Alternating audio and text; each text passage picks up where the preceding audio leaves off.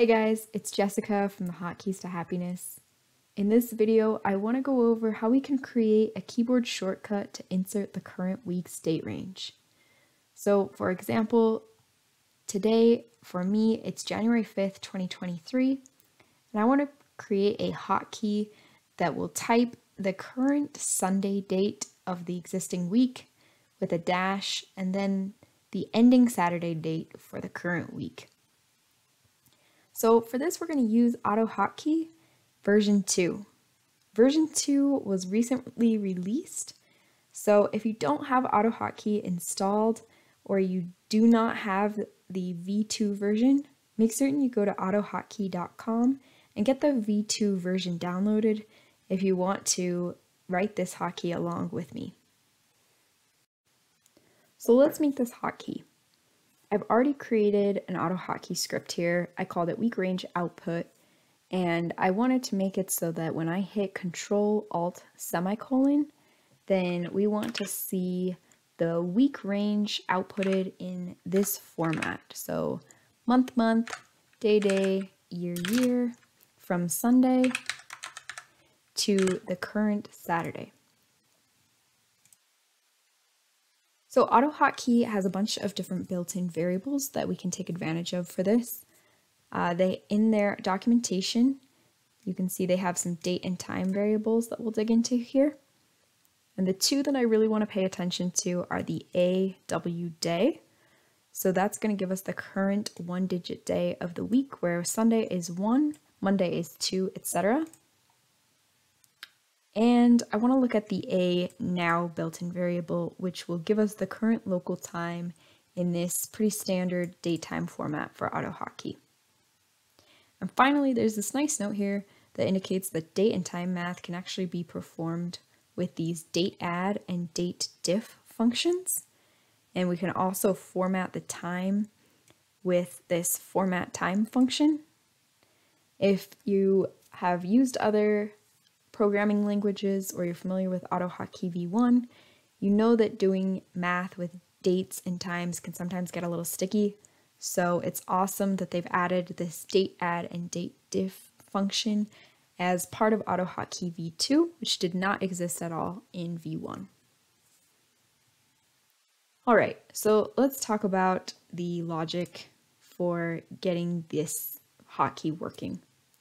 So the first thing we need to do is we really need to get the date of the current Sunday. So we know what the current date is. We know we can use a now for our current date, but how do we get over to Sunday and how do we know where that Sunday is? So what I want to do is I want to use a W day. That'll tell me if I'm on a Thursday. It doesn't matter what Thursday I'm on. We're going to get 5 out of that because it's 1, 2, 3, 4, 5, the 5th day of the week. And then we can do math to just figure out how far away that is from Sunday. So we know that the weekday number for Sunday is always going to be 1. So we can calculate this variable. Let's call it days away from Sunday. That'll be the built-in AW day, that current one-day digit of the week, minus 1, which is the one-day digit for Sunday. So just to double check, if it was Sunday, that would be 1 minus 1, which is 0. So it would be 0 days away from Sunday if you're on Sunday, and that makes perfect sense. So then we need to calculate Sunday's actual date. So now we know how far away we are from Sunday. We know today's date time, so we need to get the date time for Sunday. And for this, remember, we can use this DateAdd function. So let's pop in here and see that it takes a date time. I'm going to refer to this as kind of our base date time. It's going to take a time that it will add to it, and we can actually specify a negative number here if we want to subtract. And then we need to give it the time units, so whether it's seconds, minutes, hours, or days. So we're going to add to our current time, so that's a now, we want to add days away from Sunday.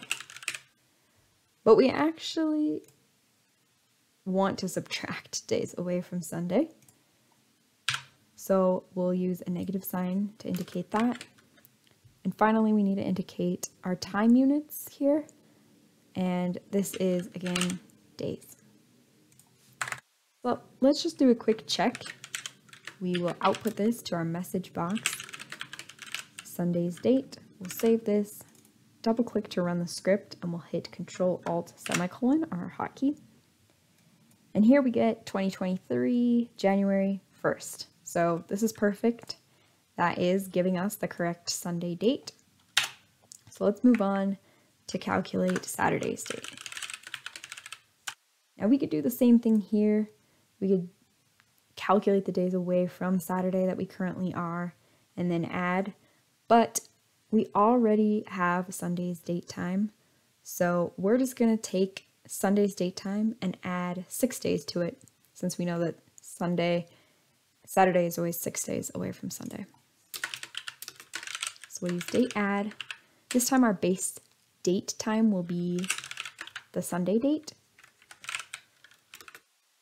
And we're adding 6 days. Now, the last thing we want to do is we want to format our dates so that we get them in a nicer format. Otherwise, we're going to see them in this year, month, etc. format. So for this, let's go to that previous function, format time. See what we need to put here. So for format time, we're going to need the date time, which is our Sunday dates and Saturday dates.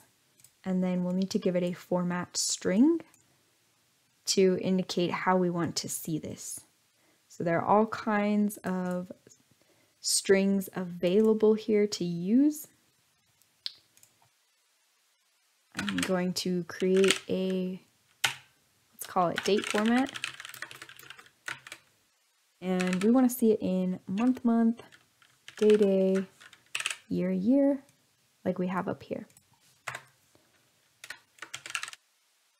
So finally, we want to send these formatted strings, and we're going to use send input. This is going to simulate keystrokes, and it's typically the most reliable method in AutoHotkey to simulate keystrokes.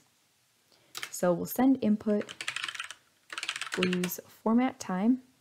The first time we want is Sunday's date with our date format.